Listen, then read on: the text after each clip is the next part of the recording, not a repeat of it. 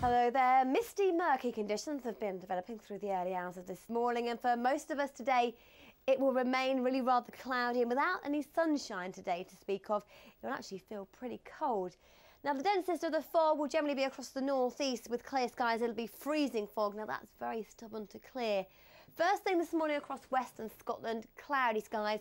Some clearance in the east and for the northeast of England. Here it'll be pretty chilly temperatures for most, just below freezing.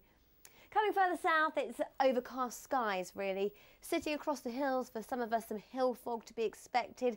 Some dense fog in low-lying areas, but if not, it'll be misty. A lot of cloud around as well, so a grey start to the day. Limited amounts of brightness first thing this morning.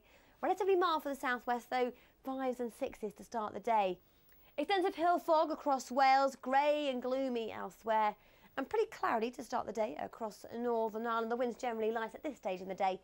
And for most of us, it will start on a dry note this morning. However, the cloud will be thick enough in places to produce 1 or 2 spots of drizzle, so a little bit of a damp start to the day. Now, through the course of the day, the clouds will gradually lift. The mist and fog will lift and break.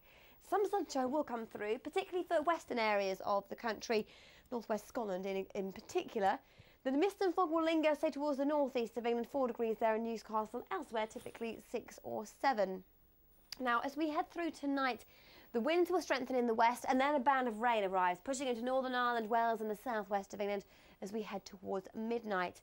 That will follow snow as we start to get across the hills of Wales towards the north and east. Still a lot of clouds, still misty, still murky. And turning that just a little bit colder by Wednesday morning. 1s to 2s in the east, holding on to 4s to 6s in the west. And then a hint of things to come. For Wednesday, there's some snow in our forecast. Now, the reason for that is because we've got cold air sitting to the east at the moment. A finger of warm air across us associated with this weather front, a band of rain. And as that pushes across the country, we'll bring in that cold air from the near continent. So for Wednesday, that rain will readily turn to snow. Now, we're watching out for the snow across Wales, the Midlands, central southern England, 2 to 5 centimetres down to lower levels, 10 centimetres, perhaps 4 inches across higher ground. Now, that front will tend to decay on Wednesday night, and for Thursday, it's a wet and windy story. Rain in the west will sweep its way eastwards through the course of the day with some hill snow in the north.